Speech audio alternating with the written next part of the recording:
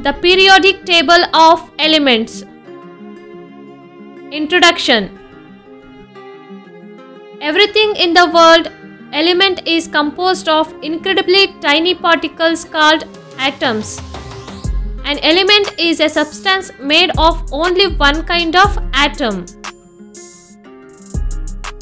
Blank periodic table. If you look at the periodic table, it is not even. It is a strange table. Let's examine it one element at a time. First, structure of the periodic table. The vertical rows in the periodic table are called periods. There are 7 rows which are called periods in the periodic table, and also elements in the same period have the same number of electron shells. Next, the horizontal columns in the periodic table are called groups. There are 18 horizontal columns which are called groups in the periodic table. Totally it has 18 groups. Elements in the same group have similar chemical properties because they have the same number of valence electrons. Next, we will fill up all the empty boxes in the table from 1 to 118. These look like serial numbers, but there are atomic numbers from 1 to 118. The atomic number is defined as the number of protons present in the nucleus.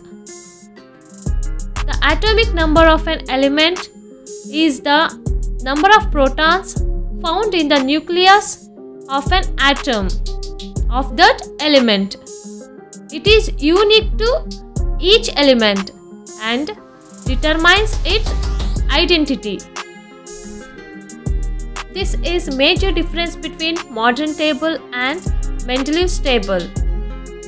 Mendeleev's table is based on atomic mass, but the modern table is based on atomic numbers, because the atomic number is a more fundamental property than atomic mass. Therefore, the chemical properties of elements are more related to their atomic numbers than their atomic mass. Next, atomic symbols. Every element has a unique atomic symbol, which is a 1 or 2 letter abbreviations derived from its English or Latin name. These symbols are used universally in chemical equations and formulas to represent elements. First, an atomic number of 1 means there is 1 proton in the nucleus. This corresponds to hydrogen. The atomic symbol for hydrogen is H. Next, second, an atomic number of 2 means there are 2 protons in the nucleus. This corresponds to helium. The atomic symbol for helium is He. Next row, third one. An atomic number of 3 means there are 3 protons in the nucleus. This corresponds to lithium. The atomic symbol for lithium is Li.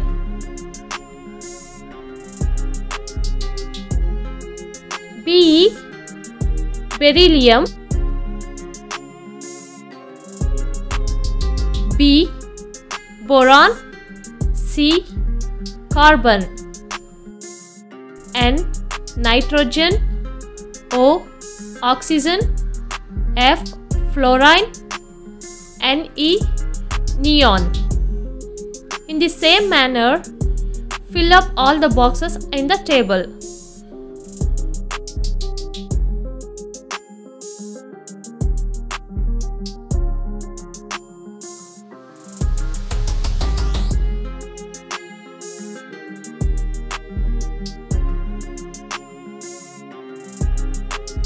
With every element number filled here, the atomic number increases by 1, which means 1 proton is added to the nucleus.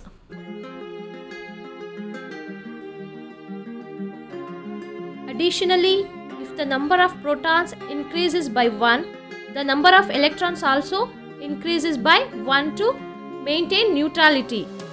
Since the number of protons and electrons in a neutral atom is equal.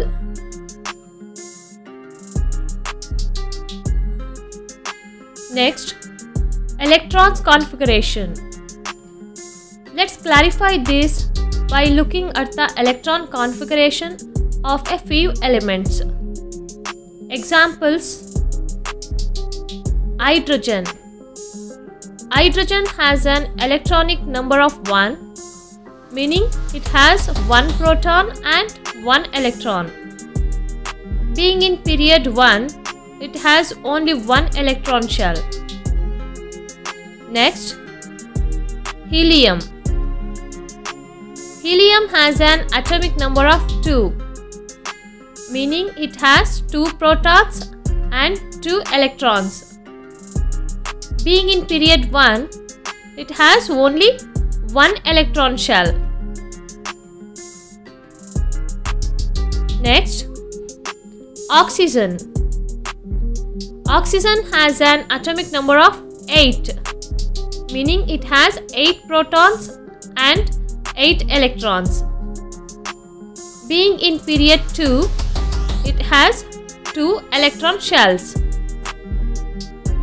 First electron shell can hold maximum 2 electrons and second shell has 6 electrons. Next, aluminium.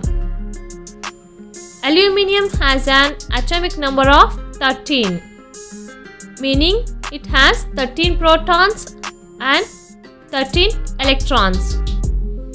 Being in period 3, it has 3 electron shells. First shell has 2 electrons and second shell has 8 electrons and third shell has 3 electrons. Next, potassium. Potassium has an atomic number of 19, meaning it has 19 protons and 19 electrons. Being in period 4, it has 4 electron shells. First shell has 2 electrons and second shell has 8 electrons and third shell has 8 electrons and last shell 4th, it has only 1 shell, total 19 electrons. Next, signification of periods. The period number indicates the number of electron shells or orbits present in an atom. Examples: hydrogen is in period 1, so it has 1 electron shell. Boron is in period 2, so it has 2 electron shells. Sulfur is in period 3, so it has 3 electron shells. Calcium is in period 4, so it has 4 electron shells. From period 1 to period 7, each successive period adds 1 more electron shells. Next, signification of groups. Elements having similar chemical properties are grouped together. Group 1, except hydrogen. All are metals, they called alkaline metals. Similar chemical properties, they have same valency. Group 2, metals in this group, they called alkaline earth metals. They have same chemical properties and same valency. Group 17, non-metal in this group have same chemical properties and same valency. Electron configuration refers to how electrons are arranged within an atom. Electron configuration. Group 1. Hydrogen atomic number 1, 1 electron. Lithium atomic number 3, 3 electrons, 2, 1. Sodium atomic number 11, 11 electrons, 2, 8, 1. Potassium atomic number 19, 19 electrons, 2, 8, 8, 1. You can see all these elements have similar 1 electron, outer orbit, 1 valency, electron outer shell. They all have similar chemical properties. Chemical properties depend on number of valency electrons. Next, group 2. Beryllium atomic number 4, 4 electrons, 2, 2. Magnesium atomic number 12, 12 electrons, 2, 8, 2. Calcium atomic number 20, 20 electrons, 2, 8, 8, 2. Summary. Elements in the same group have similar chemical properties and the same number of valence electrons. Next, look into major categories in the periodic table. Metals, metalloids, non-metals. Next,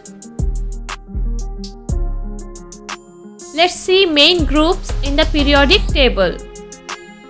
Group 1. Alkaline metals. Highly reactive metals like lithium, sodium, potassium. Group 2. Alkaline earth metals. Reactive metals like magnesium, calcium. Group 17. Halogens. Reactive non-metals like fluorine, chlorine. Group 18. Noble gases. Inert gases like helium, neon, argon. If you look at the periods 6 and 7, you will notice that elements numbered 57 to 71 and 89 to 103 are placed separately below the main body of the periodic table. This arrangement is done to create a more compact periodic table. The elements from 57 to 71 are called the lanthanide series because they start with the element lanthanum. These elements are also known as rare earth elements. The elements from 89 to 103 are called the actinide series because they start with the element actinium. These elements are radioactive. Now let's take a quick look. The vertical rows in the periodic table are called periods. The horizontal columns in the periodic table are called groups. The atomic number is defined as the number of protons present in the nucleus. Atomic symbols are used universally in chemical equations and formulas to represent elements. The period number indicates the number of electron shells or orbits present in an atom.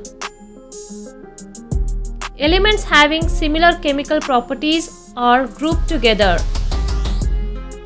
Major categories in the periodic table: metals, non-metals, metalloids. Main groups: alkali metals, alkaline earth metals, halogens, noble gases. I recommend drawing the periodic table a couple of times. By doing so, you can easily learn and practice it.